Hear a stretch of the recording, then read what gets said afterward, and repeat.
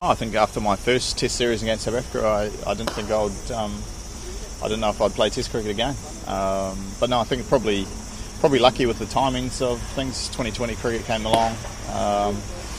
What was it, 2005, and I made my debut in 2006. So it's probably a timing issue, to be able to get there. But it's nice, hopefully to be the first player to do it. And I'm sure, over time, there's going to be a lot more players around the world, and I'm sure the guy behind me is going to be there, and he could play 200 of all of them. So we'll just have to wait and see. So I played that first series against South Africa. Got dropped for Bangladesh, two games at home, and played my first Test at home against England, and got 100 in that first Test. And I think that's probably the first time that I thought I'd believe that I could play and play at this level, and probably fortunate throughout my whole career that so that was my third Test to get 100, and then in my one-day career I was able to get 100 in my third game as well. And to get those milestones early on has definitely helped to believe that I belong and are good enough to play at this level. I've been happy with with what I've achieved to date. Test cricket and cricket as general is a batter.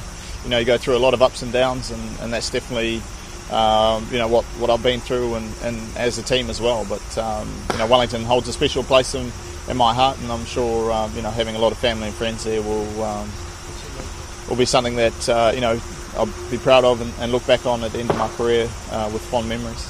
I think definitely the runs that I've scored since then has showed that I probably should have got it a lot earlier, but things happen for a reason, and I got the operation when it did, and been happy with the form and things ever since.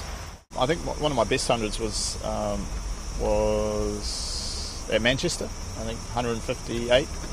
We ended up losing that Test, but I think 140 and 70 when we won the game in Colombo after the captaincy issue. I think that would have to be right up there.